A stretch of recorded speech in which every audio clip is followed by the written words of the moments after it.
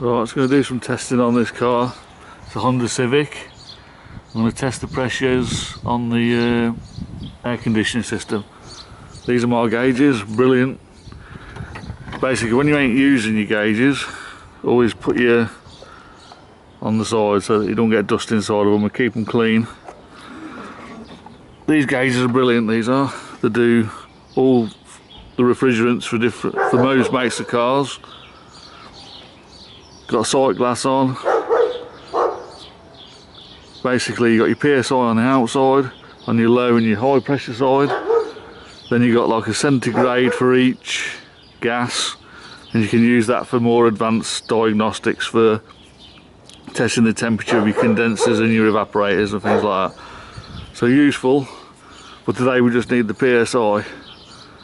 So I'm going to connect these up, basically make sure they've wound all the way out, and the thing that operates the Strada valve is all the way in. I always buy these with that on because it gives you extra bit of control.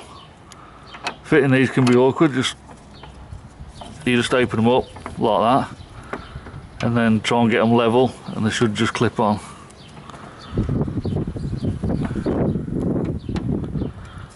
So that's it, they're on.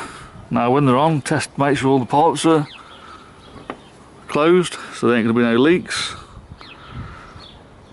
I'll tell you, that's another good thing about these, the sight glass as well, so when you fill in you can check your refrigerant coming in. And the long leads. The longer your leads are, the less chance you are got of slugging your compressor when you refill.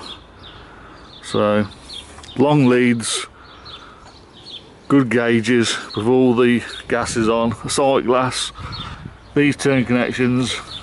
I can't fault these gauges at all, they're brilliant. So now I'm just going to turn them down. Well, what you're doing, you're closing that down so it's opening the Strada valve.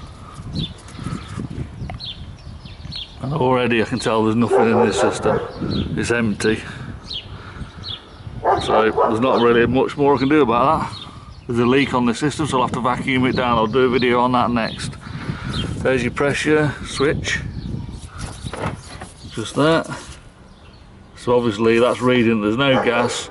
It will not allow the clutch to come on the compressor, so this system is basically dead. So I'll do a vacuum test on this and see if it's leaking, and then do a leak test. So nothing more I can do on this one.